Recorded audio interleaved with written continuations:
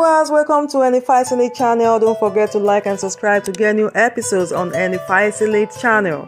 We appreciate African literature on this channel. We appraise African literary work, and today we are appreciating the works of a great writer from the eastern part of Africa, Kenya. The name of this great author is Ngugi Wa Thiong'o. Ngugi Wa Thiong'o was born in 1938 in Kamerutu near Limuru, Kiambu, in the rural Kenya. He is a famous novelist, poet, playwright, and a literary critic, a world-class writer, and a political revolutionist. He is one of the forerunners of African writing in the post-colonial era. He attended a missionary school at Kamandura in Limuru Karingi School in Mango, Alliance High School in Kikuyu, Makerere University College in Kampala, Uganda, and graduate studies at Leeds University in England.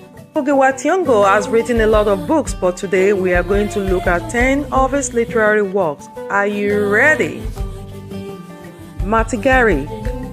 This book was written in 1986, first in Kikuyu and translated by Ngugi Wa Thiong'o. It is written in the first-person narrative to seek justice for the people and fight an oppressive government. In the story, Matigari, a freedom fighter, emerges in the post-independence period in Kenya, searching for his family and a new future. Wrestling with the Devil, a prison memoir.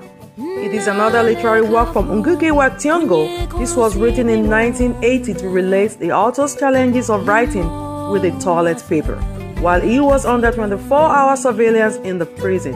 At this time, he expressed his pain of being alienated from his family, his bravery, and affirmation of hope that an independent Kenya will ultimately emerge.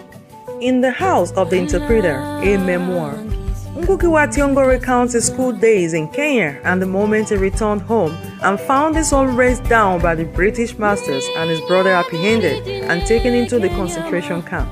This was the period known as the chaotic Mau Mau insurrection for independence and autonomy in Kenya. A Grain of Wheat, classic edition from African Writers series. This was written in 1967 to account the author's break from national colonialism and acceptance of the Fanonist Marxism.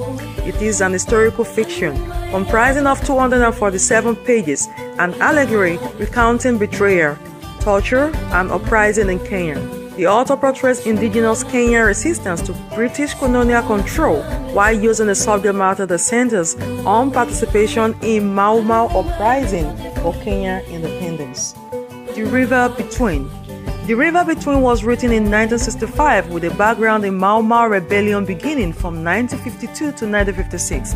It has a setting in the late 20s and 30s. It is an exploration on the Makuyu and Kimino ridges of Kenya in the early days of white settlement. The story expresses Gikuyu's fear of the unknown with the coming of a new religion and custom and the division between the Christian converts and the non-Christians. Dreams in the Time of War, a childhood memoir, is a haunting memoir of Ngugi's childhood in the era of war, injustice, colonialism, and the relationship between the Christian middle class and the rural poor in the society. It was first published in 2010. Weep Not Child. This was the first novel published in English by Ngugi Wa Thiong'o. It is a story of Njoroge who loses his opportunity through colonial exploitation and is enslaved between idealist visions. Weep Not Child is an aftermath of the war period in Kenya. Minutes of Glory and Other Stories. This is an anthology of short stories unfolding the British colonial rule and confrontation in Kenya. The Minutes of Glory features The Fig Tree, The Ghost of Michael Jackson, The Village Forest, The Blackbird, Goodbye Africa, and Fighters and Martyrs. Devil on the Cross. Devil on the Cross was published in the Kikuyu language in 1980. It centers on the influence of corruption on the Kenyan culture. In this literary work, the author shows the virtue of communal thinking and the defiance of modern-day capitalism. The main character, Waringa, leaves Nairobi to seek refuge in her hometown and got lured into a competition assembled by the devil on her journey. Petals of Blood. Petals of Blood was published in 1977 and is an out-and-out description of discrimination, hypocrisy, and treachery of the peasants in the post-colonial Kenya.